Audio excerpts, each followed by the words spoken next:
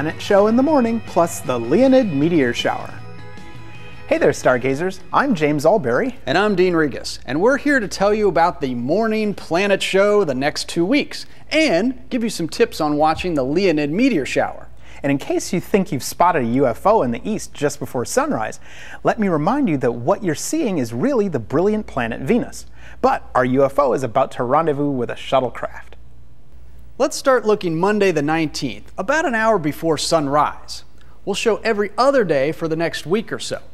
On Monday, the main UFO / Venus is about 8.5 degrees above another, somewhat dimmer spot of light. If you look every morning, the dimmer spot of light, the shuttlecraft, will climb higher and closer to the mothership.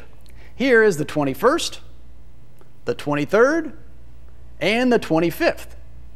Then on the 26th, they're really getting close, but the next day they will have passed by each other and they'll keep on going.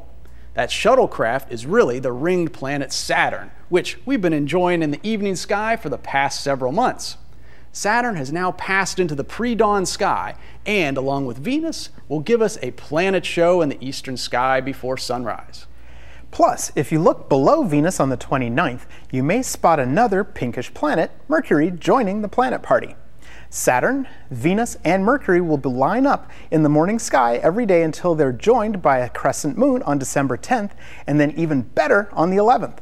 And for those of you who have been keeping track of the Leonid meteor shower every November, let's show you what you may see on the nights when the Leonid meteor shower may be at its best. And that word may is very important. Okay, we have our skies set for 3 a.m. Saturday morning the 17th through Tuesday morning the 20th, facing east, where you'll see several stars which make up a sickle or backwards question mark, and 3 more stars which make up a triangle. These 2 patterns form the head and rear of Leo the lion, for whom the Leonid meteor shower is named, because the meteors will appear to come from a point in the head of Leo.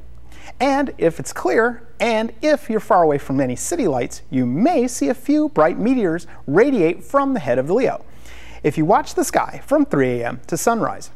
The reason I say may is because meteor showers do not come with a guarantee. Your meteor mileage may vary. In fact, a better term would be meteor sprinkle.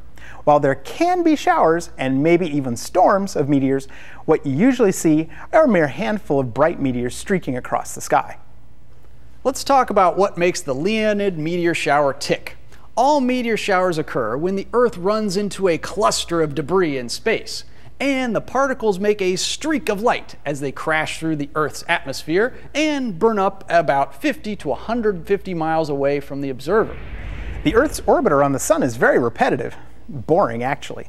We go around and return to the same spot in space at the same time every year. This is why we can predict when a meteor shower will happen. Now, the Earth is moving at about 66,000 miles per hour in its orbit around the Sun. So even if the Leonid meteor shower particles were sitting still in space, we'd still hit them pretty fast. But they're flying through space as well and hit us head on.